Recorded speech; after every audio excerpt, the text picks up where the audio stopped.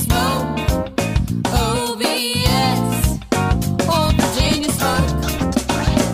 This podcast is brought to you by the Kansas City Barbecue Store, the official provider of barbecue supplies to listeners of Pitmaster. Happy New Year to all you barbecue maniacs out there. Barbecue season is starting all around the country, and you don't want to miss out on this discount from the Kansas City Barbecue Store. From smokers and fuel to rubs and sauces, the Kansas City Barbecue Store has everything and anything you could possibly want. Make the Kansas City Barbecue Store your one-stop shop for all your outdoor cooking needs.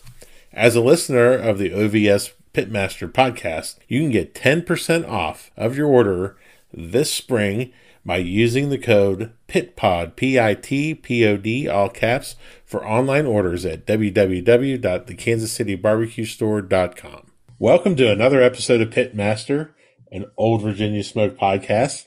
I am your host, Luke Darnell, and today we are going long distance. We're going across an ocean, and we're going to talk to the 2018 American Royal winner, Ed Gash, from Bunch of Swines. How are you, my friend?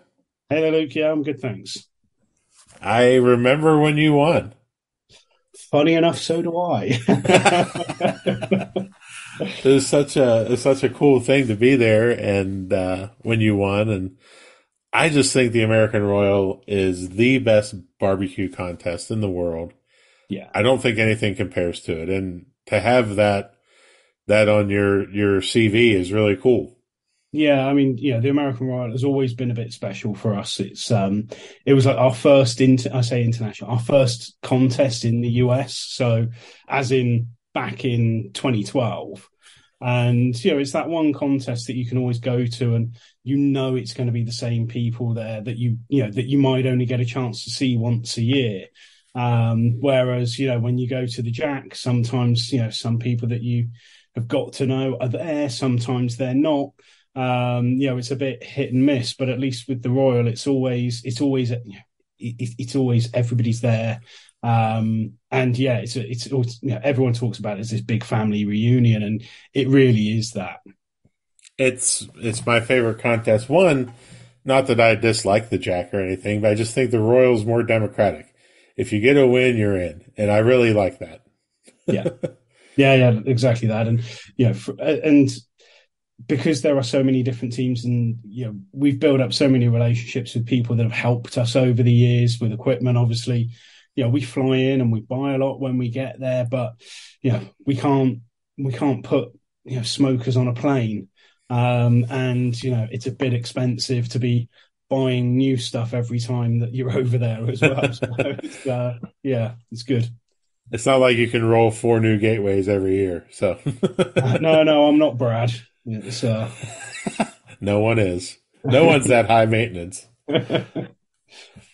But there are other accolades attributed to you, which I just found out when on the Google machine that there is a UK Barbecue Hall of Fame. That's pretty awesome. Yeah, it's I have come across it. I don't actually know I don't know who's behind it. I don't know when it was started. I know I don't really know a huge amount about it, but apparently there is a website with a Barbecue Hall of Fame in the UK. But that's about as far as I know with it. Now, my only trip to Britain was before I was in barbecue, so I didn't really pay attention if there was a lot of barbecue restaurants or that type of stuff there or not. Are there? It's been a long time since I've been there. There are now, but I don't know when the last time you were over here, but we started competing over here back in 2011. Okay. And cooking at home prior to that, and back then there was maybe 2 or 3 barbecue restaurants in the country. Right. But now, there has been a huge explosion of barbecue in the UK, and not just American style, but also the UK's always been a bit of a melting pot of cultures around food, so pulling different ideas from other places.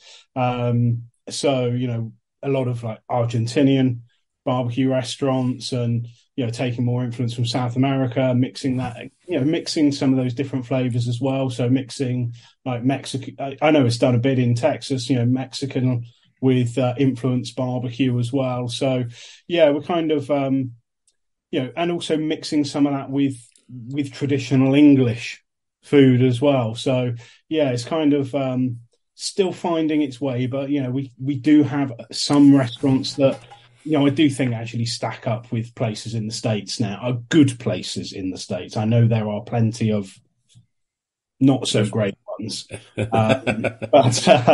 yeah, I think we do have some that do stack up now. Whereas, yeah, I mean, 2011 is 13. I don't know.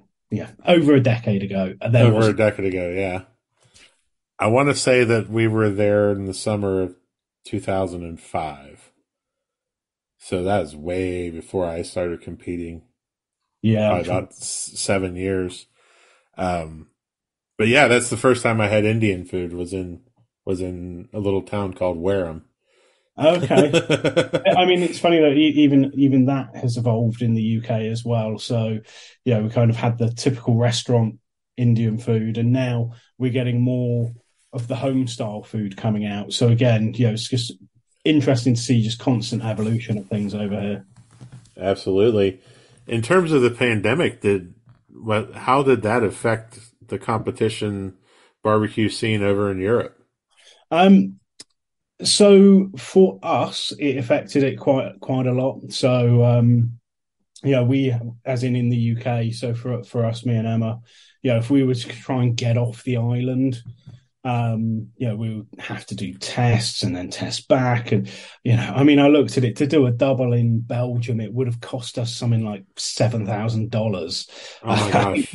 All of the hassle. And we were just like, yeah, we're just going to have to take a sabbatical, as it were, over those 2 years. And every time that we thought it was just about to open back up, then there was you had the same stuff over there. Yeah. Different thing here and a different thing there. And yeah, it's kind of, last year was good to actually, to get off the island. Me and Emma, we're used to getting, to being on the road and out and about like 20, 25 weekends of the year. Yeah. So to then have it to a point of none was a bit of a shock to us. But yeah, I mean, travels open much, open back up. Obviously come back over to the States is a lot easier now. And also getting back over into Europe as well. But the competition scene did continue in Europe whilst we were kind of on our sabbatical, maybe in a reduced state. I think we have definitely seen, and I know it's the same in the States, that team numbers are down on Absolutely. In general. I think people have kind of picked up different hobbies or just struggle to justify spending the money. And also that coupled with meat prices are through the roof and just also difficult to actually find over here sometimes. So I think it's been a bit of a combination of things, but I think it is you got to start somewhere, and we'll grow back from there. We've been around long enough to see these peaks and troughs, and I think we're just going through it again. It's just a cycle. Absolutely. And I think we've hit the bottom of the bell curve. Yeah. In terms of the effect, and I think we're starting to see it rise back up, especially with the advent of new TV shows that are coming out with Barbecue USA, with Michael Simon, and the continued other shows that have been on. I think hopefully we're going to see teams come back, maybe some new teams. I think there's always room for new blood. And I think that would be great. It'd be great for the hobby. Yeah, exactly that. I mean, it's one of the things. So we used to teach classes over here, a few years ago, and we did it for a few years, say 5 years, and we kind of thought we'd done our time. We've kind of stepped back from it, but now we're kind of again, there's not really anybody else sharing that knowledge and helping new teams get into it. So we've kind of set up like a beginners. I say beginners. It is a competition class, like a ride along style, and hopefully that will bring some new faces onto the circuit. And I think it's one of those that if we want this sport to continue to grow and thrive, and it'd be good for everyone. We've just got to put a bit of effort in ourselves to help it. Absolutely. One of the trips that Kim and I had planned before the pandemic started was to come out there and teach a class, actually. Well, I've got a Jambo sitting in a shed if you want to borrow it. I think That would be, the last person that cooked it in a contest was Tuffy. oh, wow. That's good to know. Yeah, we were going to go up to Leicester and cook with Scott Scott and and Lindsay. Yeah. yeah. And then all hell just broke loose. And I actually texted a friend that I hadn't talked to in a few years this morning, and the last text was him telling me that I couldn't come over for dinner until we waited a couple of weeks for this whole thing to blow over. That was in April of 2020. I don't. I mean, so me and Emma, we did Houston Livestock and Rodeo in. Oh yeah, that would have been like February of 2020, and I remember it was news was just starting to go on about it, and we were coming back on the flight, and started to see all these people with face masks, and me and Emma were like, what are all these people doing? And little did we know, a few weeks later, it went a bit more sideways than we expected. and definitely lasted longer than a couple of weeks. So Yeah, yeah. one of the things that impresses me about you is that you have to have a really good confidence in what you're doing to be able to translate from basically two different continents in a competition setting. Where does that confidence come from? So, yeah, I mean, it's funny enough. I often think people think cooking barbecue contests is just about cooking a piece of meat, and to be fair, in basics, it is. But actually, I do think there is a mental game to it, as with any sports. I mean, I played a lot of sports as a kid, whether it be rugby, football, basketball, athletics, whatever. And yeah, the mental side of it is not to be underestimated, but also you've got to be hypercritical and analytical on things. So and when we first came over to the US in 2012 and cooked the Royal, it was just actually seeing just how different the meats are compared to what we're used to cooking.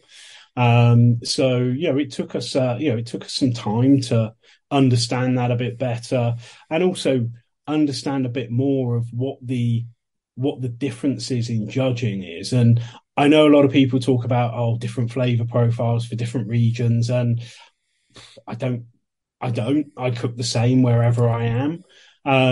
It's more tenderness is what I'm focusing on. So I know if I want to, if I'm cooking in Europe, I'll probably want it a bit more snappy than if we're cooking in the States, where we might want it a bit softer. But that's really it. And it's kind of understanding the differences, trying to get consistent supply on product as well. So, and when we were in the States, it used to be great. We used to love the Smithfield Duroc when that was around. That's the pork we cooked at the Royal, and we cooked that a few years. It was all great, and then they stopped doing it. Then of course we're then scrabbling around with like compart or prairie fret, whatever else. And again, it just cooks a little bit different, and just trying to familiarize ourselves with it. And because we're not cooking there week in, week out, it's going to react a bit different to what we cook back home. Luckily, I mean, I say luckily, over here, we can get SRF briskets. That's not a problem. Chicken's chicken. Just those ribs and pork can be the bits that catch us out sometimes. Yeah, that's what I was going to dive in. I mean, so basically, you have to have a U.S. program and a European program just based on the product, probably, right?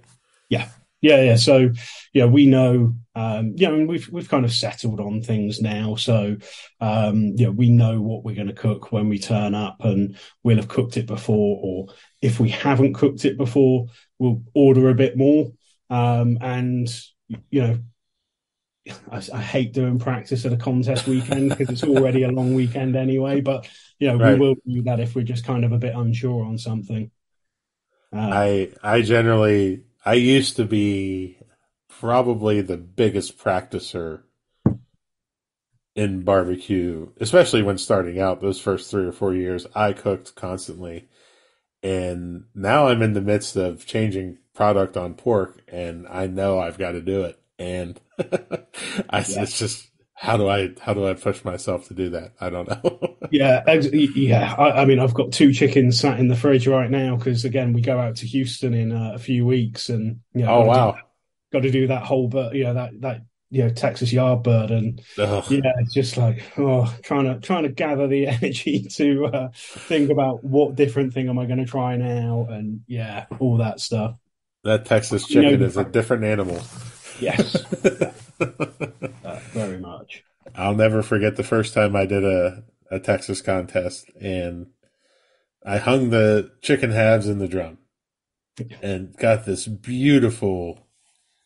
I was so proud of myself what I had accomplished, and I showed it to my friend Adam with, oh gosh, can't even remember his team name. It's been so long. Adam Gautreaux. And he looked at me and goes, "Nope, too pretty." I Yeah. said, "What are you talking about?" He goes, "That's way too pretty, man. This isn't KCBS. You got to cook that thing so it looks like a hostage." I was like, "That's terrible." Yes. But that's awesome that you're getting ready for that. Houston is one of my bucket list contests. I would love to go sometime. Yeah, it's I mean it is a very different contest to say the least. It's you know, obviously it might be fewer teams than say the Royal, but the actual space and I mean it's kind of like the cook-off is I mean whilst it is a serious part of it, the party side of it is just something else. It's like everyone's team space is actually built up like a saloon. So you're just walking around with like 250, 280 saloons with like huge parties going on. And yeah, it's I remember the first year I went, it was like I remember thinking to myself, if you didn't have a thing for tall blonde girls in denim hot pants and cowgirl boots, you would by the end of that weekend. I don't like any of those things. No, no, no, no. God forbid. No chance. We love to talk about barbecue is based on talking about our successes and things that we do well in. But I love to talk about failures. Do you have a favorite failure of yours where you learned something about your cook or yourself that really set you up for success moving forward? I've had a lot of failures. It's I also so one of my biggest I remember this is a practice failure. I remember was I was practicing with a new rub that had quite a lot of pepper in it. And somehow when I was wrapping it, I managed to ping a piece of the pepper up and it got wedged straight into my eye Oh and gosh. couldn't get it out. And yeah, I was also at the same time I was doing I forget what the curing salt is called, Morton's Tender Quick. So when that was a thing on brisket to Yeah. try and bake the smoke ring a bit, I was also doing that whilst injecting it. And so not only did I end up having to go to hospital, I had to go to the emergency room to get someone to remove the peppercorn from my eye. Oh That my. I couldn't get it out after like 6 hours. It had to, I had to do something.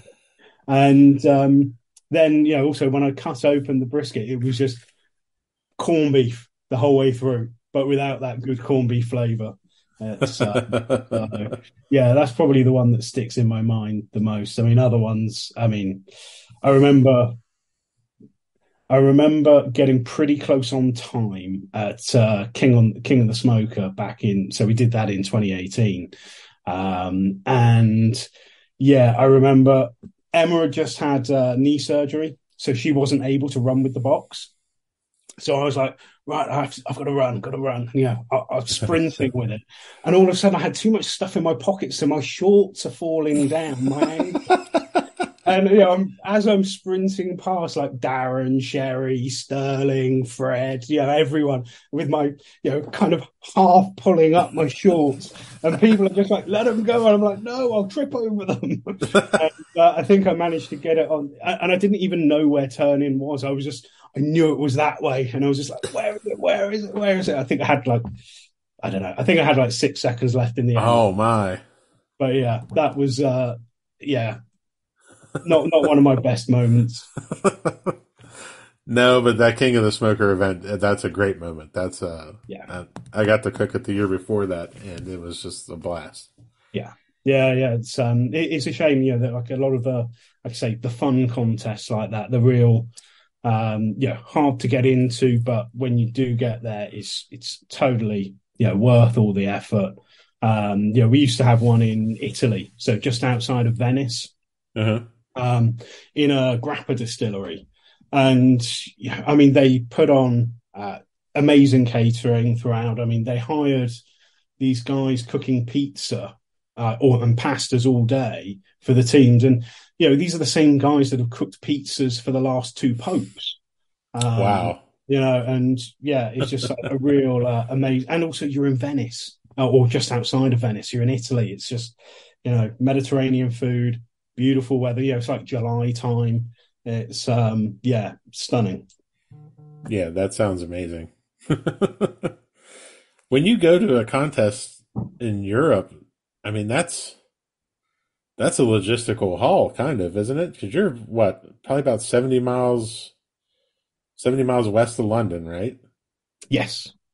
So then you have to drive and then probably take the boat over? Train. So we take Train. the train. Yeah, they've got the Euro tunnel, so it actually, you drive your truck, your van onto the train, and it drives. It goes underneath Okay. the channel in about 35 minutes. Oh, wow. But I live 3 hours away from that. Right.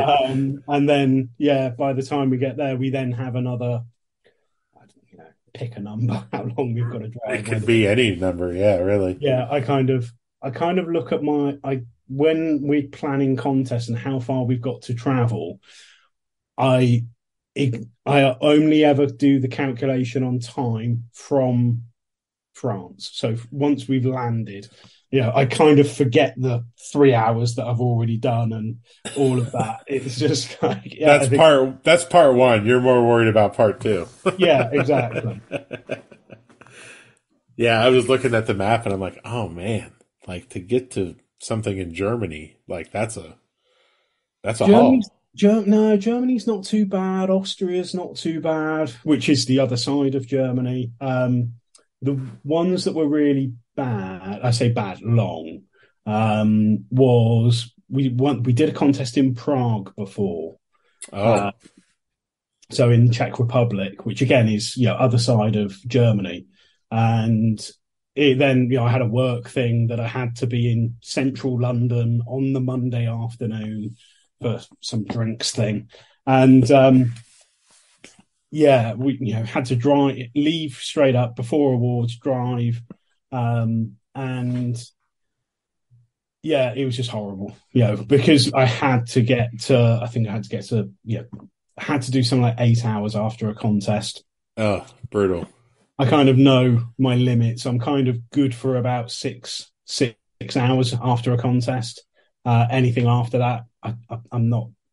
I prefer to get a hotel and do the rest of it the next day. I used to be 6, but now I'm down to 4.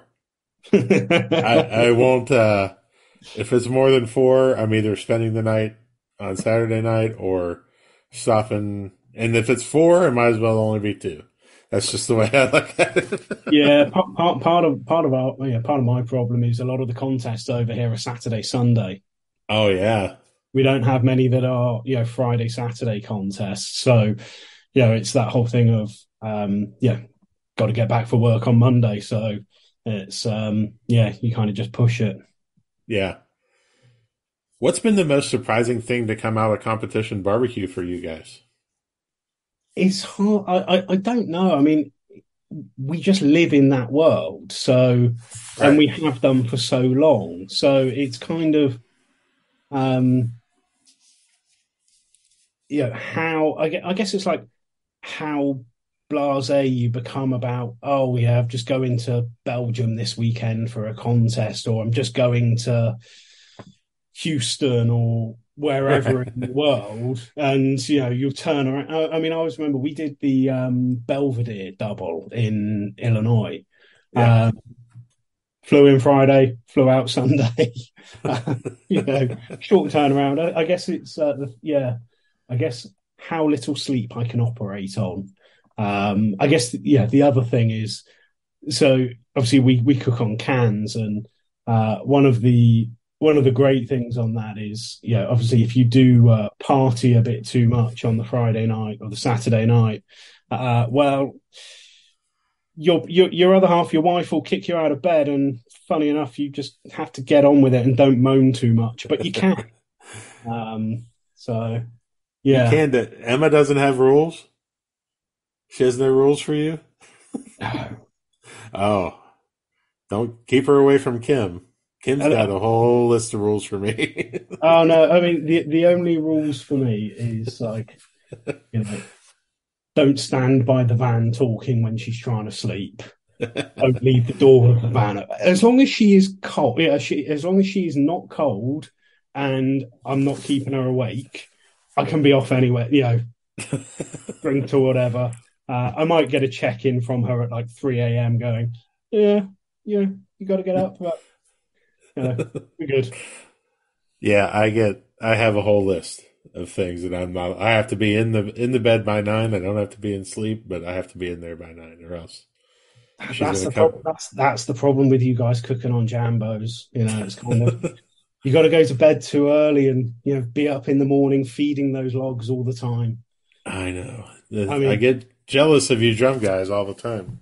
yeah, I mean, I think Timmy is like the best salesperson for it, because you look at him staggering around as a drunken mess and still gets up, cooks, and kicks everyone's ass. And it's like, well, maybe that's a different way.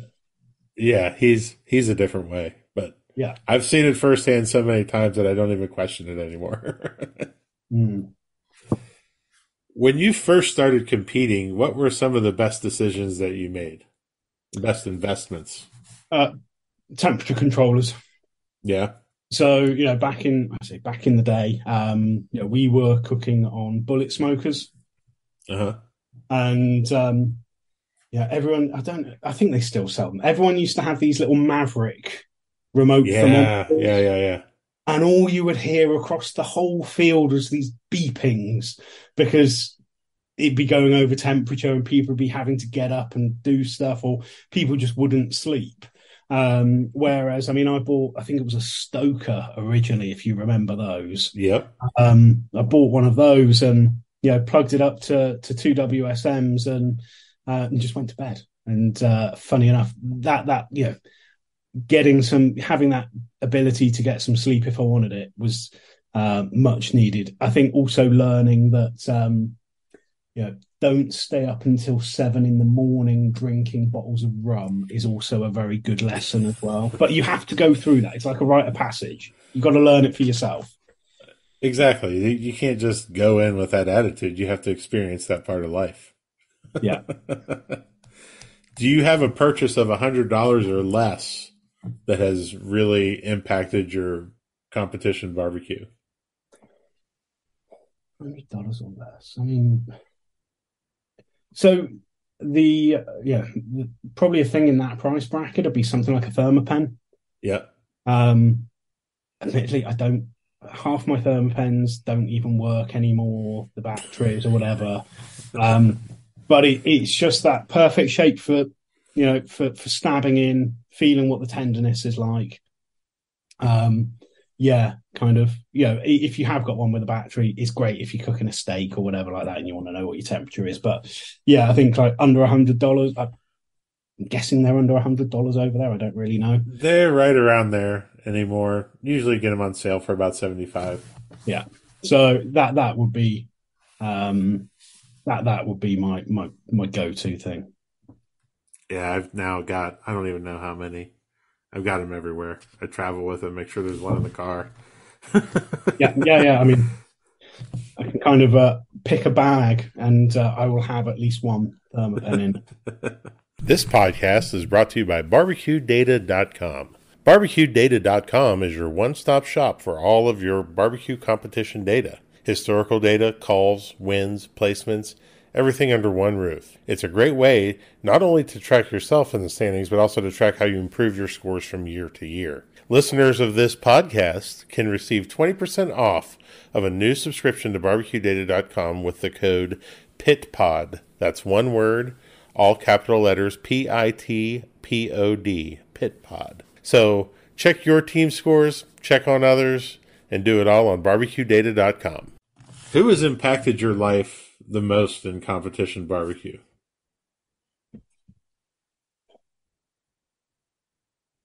I think the people that impacted us most in competition barbecue.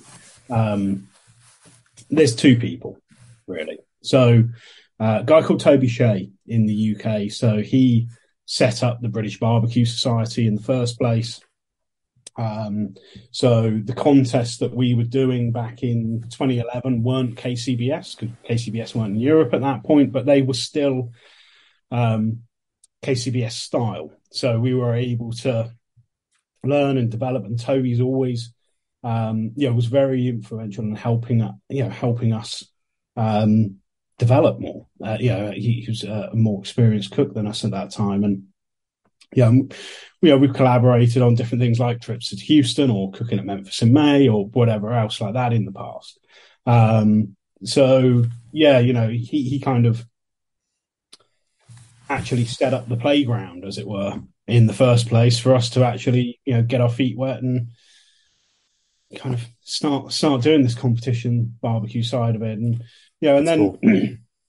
And then, the second person would be, so I don't know if you remember a guy called Ryan Newstrom. Oh, yeah. So Ryan and Sonia, big T's. Ryan helped us out the first year we cooked the American Royal. He helped us out with some WSMs that he used to cook on before he moved on to the Jambo. To be fair, I think that guy's had every cooker that was ever sold. Probably twice. Yeah. Yeah. But he helped us out with that. And I remember thinking back in 2011 that I didn't cook, I thought my brisket was okay.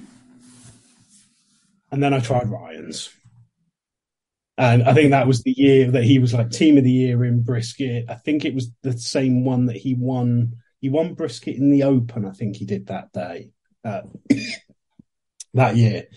And it was really a, that light bulb going off kind of moment. And, Ryan's always helps us out massively, good friends. Really, I'd say those are the two people that have influenced us the most. That's cool. Yeah, Ryan's a good dude. I've got to spend some time with him, and just super nice, super helpful.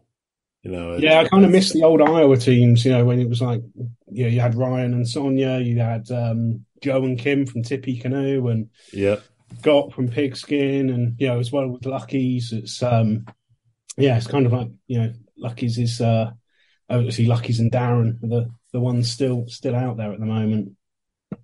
We're trying to find an Iowa contest to go to this year.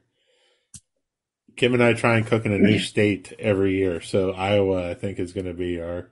They used to have this contest. I'm not sure if they do it anymore, but they did have these really good trophies, which were like these little chrome pigs on top. But then they also had a spam round. Oh wow! So you get the spam trophy as well, which I kind of fancied going to that one. I love spam.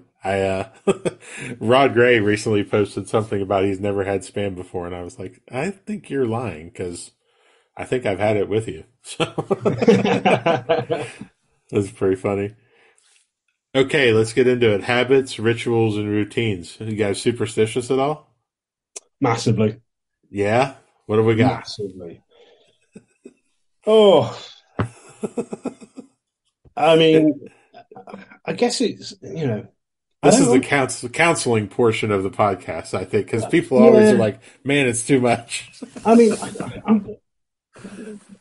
it's, so funny enough. I mean, admittedly, I've used all the luck out of that T-shirt, but I had one, I had this one Gateway T-shirt, which in 2018, every time I wore that T-shirt, we won, including the Royal.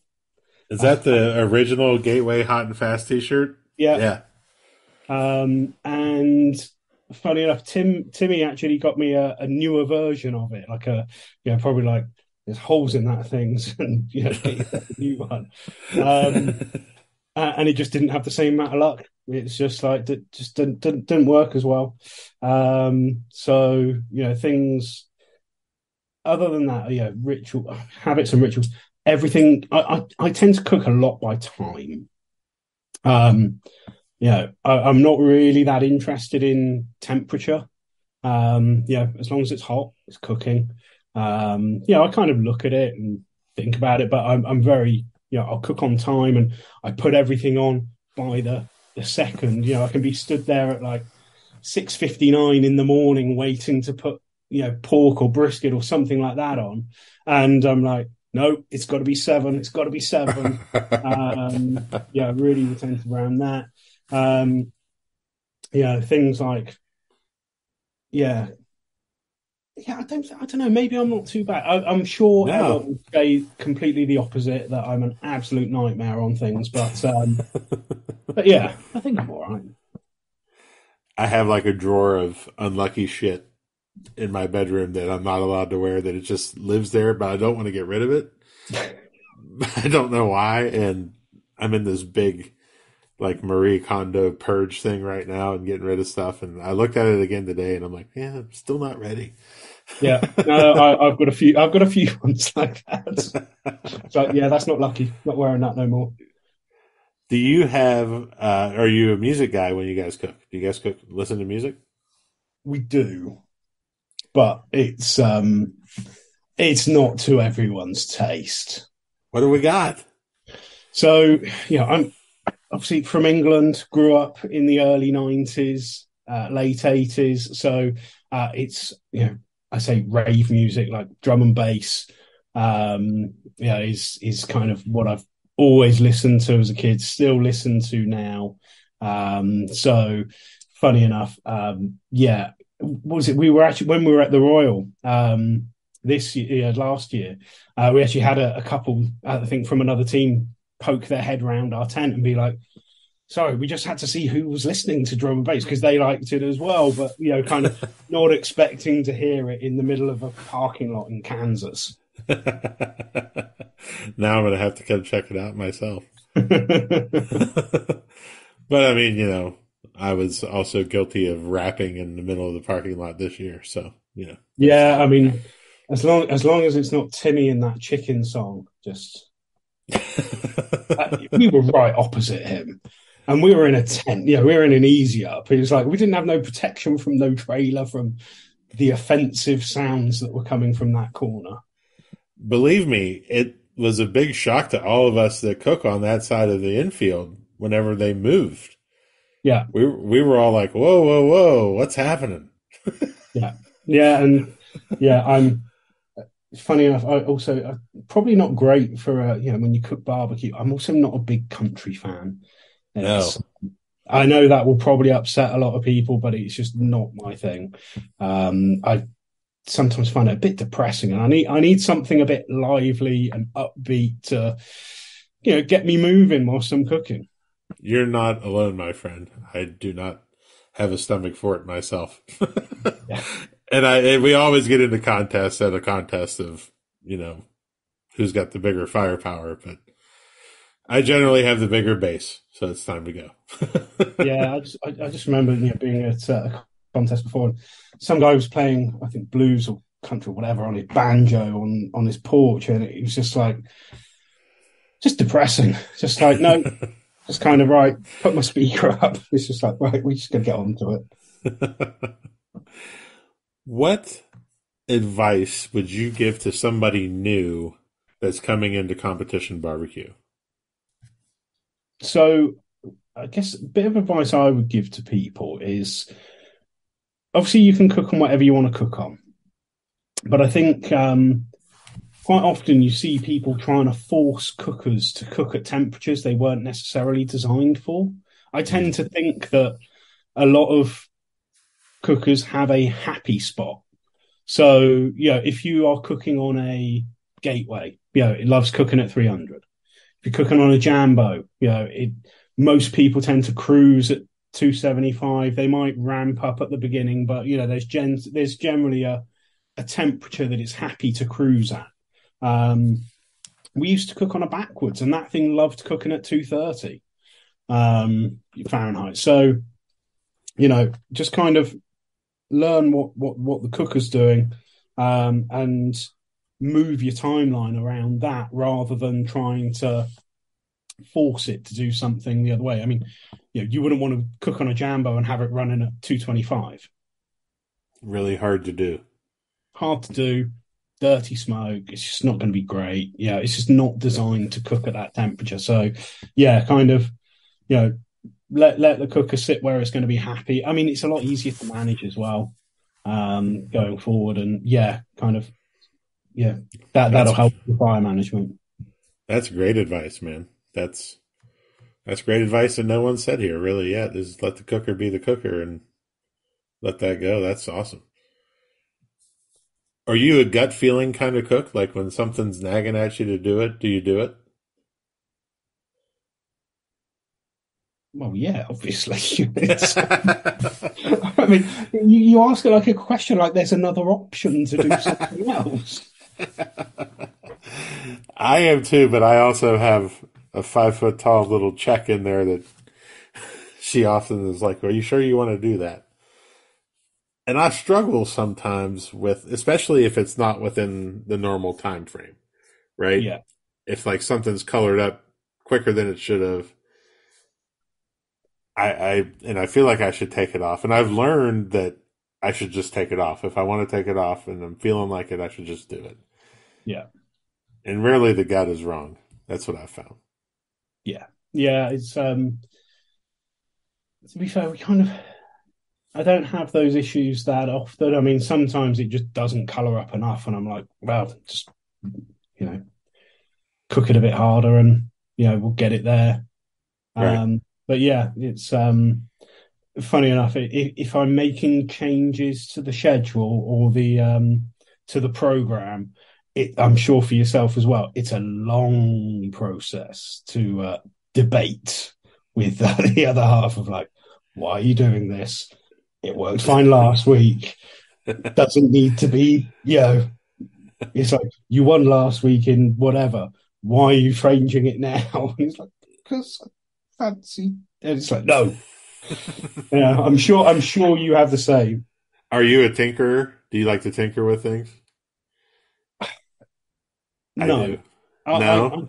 I don't, to be brutally honest. So, obviously we had a long, sabbatical. We had our 2 year break from competition barbecue, and as we came back into it last year, maybe I kind of let things get into my head a bit around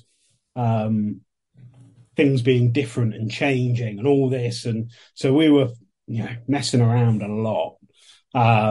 And funny enough, you kind of like, right, just gonna go back to what we did.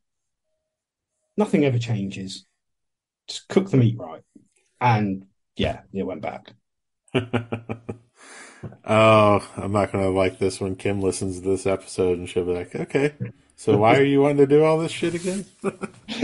Don't get me wrong. I mean, I have had it like, you do get it sometimes that there'll be subtle changes in the products you'll use. One of the things I've noticed is that things have become less hot. Yeah. As in spicy. So, when I'm using something for a bit of heat and I'm just not getting that heat anymore, funny enough, you then need to start looking at, well, how else can I get that heat? Blues hog is a lot better now. but it used to be really inconsistent back in the day of like sometimes you'd get one batch that would be really thick and then you get another batch that's really thin and and again like how so with a thick batch you might be used to using that and you'd use a little bit of apple juice to thin it down or something like that. And then you get to the thin batch and you do the same Right. and it's just too thin. So there's little, the details are tiny, but I think that's kind of what you need to be looking at if you're wanting to get up towards that top end of things. Absolutely. Yeah. Wow, man, this has been a fun contest or a fun contest podcast. Sometimes it feels like a contest. We have to do the social or the rapid fire questions. There might be a couple of different ones in here for you, but we'll see where this goes. What do you see about barbecue on social media that upsets or bothers you?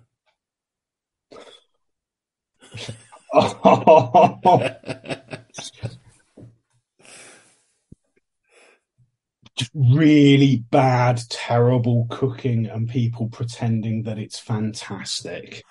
I would love to do. Yeah, I don't know if you've seen those videos on YouTube where people are doing like a reaction video to something.